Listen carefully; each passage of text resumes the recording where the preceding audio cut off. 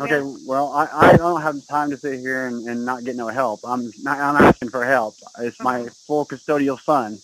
Right, right. So do you have an attorney? He's been kidnapped. Why do I have to have an attorney for kidnapping? Just a minute. Darkness, my old friend.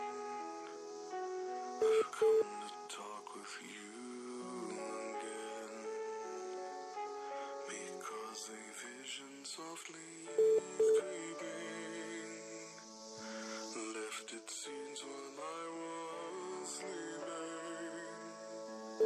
And the vision that was planted in my brain still remains within the sound of silence.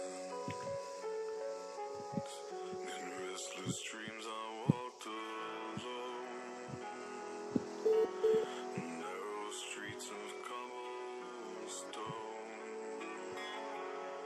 neath the halo of a street lamp, I turned my collar to the This is Janet Williams. Can I help you?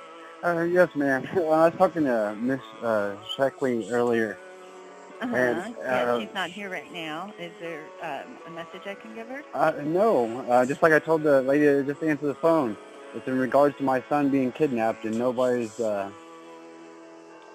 taking any consideration to his well-being. Okay. Um, Hang on, I think I got the police department calling me. okay.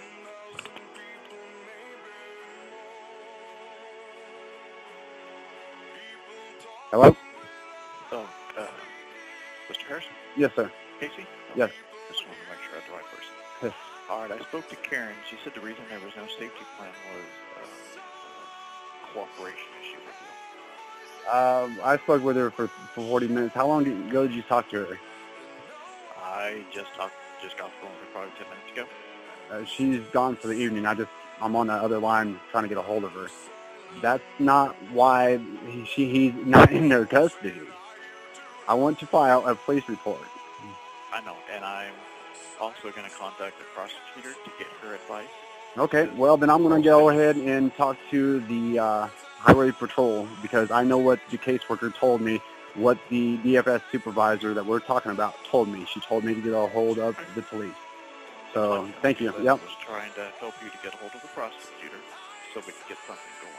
I mean, I don't understand this. Why I'm not allowed The to? prosecutor is my legal advice, and this is the question that I need to ask her how to handle it so I can properly. She's the one of the ones. But the highway patrol, if you wish to contact them, you can. Well, I'm going to.